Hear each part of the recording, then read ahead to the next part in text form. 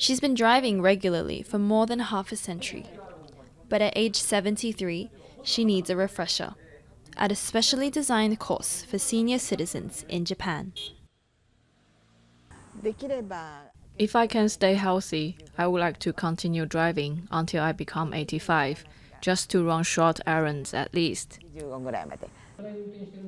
Japan's older drivers are getting into more and more fatal accidents.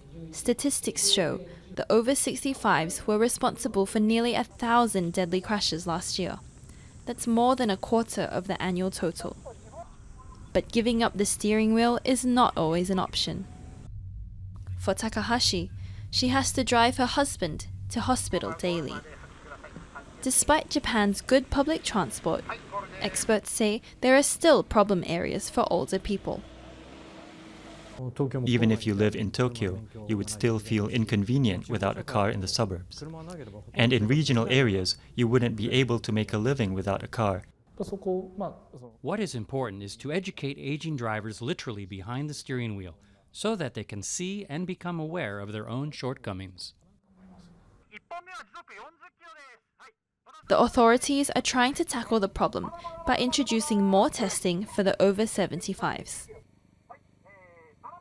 But some feel the rules should be stricter. Driving requires physical abilities, so no matter how clearly you think in your head, your body has to respond first. If you cannot pass strict testings at a training school like this, then you have to accept it. That way, people would accept reality, I think. It's estimated by 2050, nearly 40% of the Japanese population will be over 65.